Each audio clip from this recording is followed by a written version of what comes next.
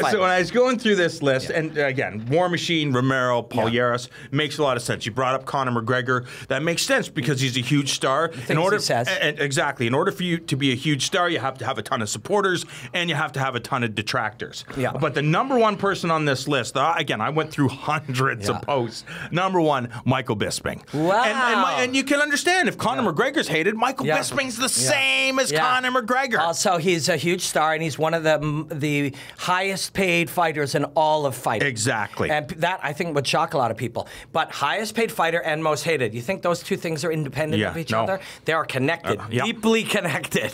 And then when I look at that, there was 42 people that hated Bisping, 31 people that hated McGregor. In between those two, Daniel Cormier, 40 people hate DC. Why? I just couldn't believe it. And he is such a teddy bear. Yeah. Like, first of all, I don't get... I mean... There is this one great crime that you can do that people may never forgive you for. And no, it isn't the guy who had a dogfighting ring, because they forgave him. He plays football. Yeah, I know. It is begging for their love. You know what I mean? Yeah, right. It's like, why would you boo John Jones? Look, I'm the guy. Nope. Dan, can't do that. Can't do that. I don't know why. People are weird, man. Dan is one of the nicest people I've met. I spent sort of much of an afternoon with him down in Los Angeles, and he couldn't have been nicer. Such a great dude. We had him here. He's a really sweet guy. Everybody who knows him. When I was there, I was at Fox, and he brought...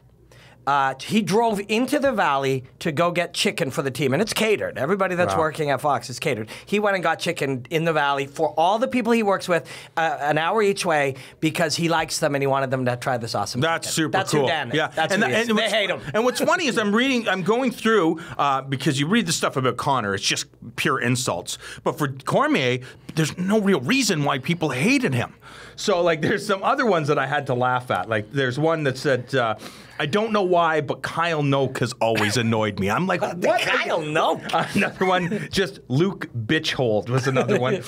Glenn Howie, a Facebooker, says, and as I mentioned him before, Yoel, the soldier of cheating, Romero, he is a human shit stain. That seems excessive to me. That does.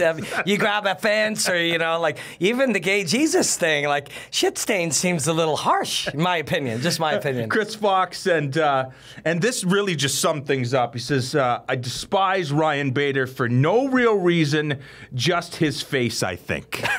So you can see some of the people. I'll tell you, on that list, the honorable mentions, John Jones, Dominic Cruz, Brock Lesnar, Tito Ortiz. The ones that baffled me, Michael Bisping, 42, Daniel Cormier, 40, Conor McGregor, 31. Now, those are three of the highest paid Three of the highest paid. By the way, that's not a coincidence. Yeah, exactly. Yeah. Also on that list, 12 people hating the Diaz brothers, Nick or Nate or both. I cannot get with that. I do not endorse that at all. How could you hate the Diaz brothers? Because there was one poster that said, Nick Diaz calls himself the best fighter of all time. The guy hasn't won a fight in like 3 years. So what? I know. They don't understand. They don't get it. They don't get it. Ronda Rousey also on that list. Tim Kennedy. 3 people hate Tim Kennedy. You know what that means?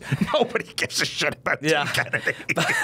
but 4 people, because I know for some reason I don't hate him. Yeah. He just doesn't float my boat.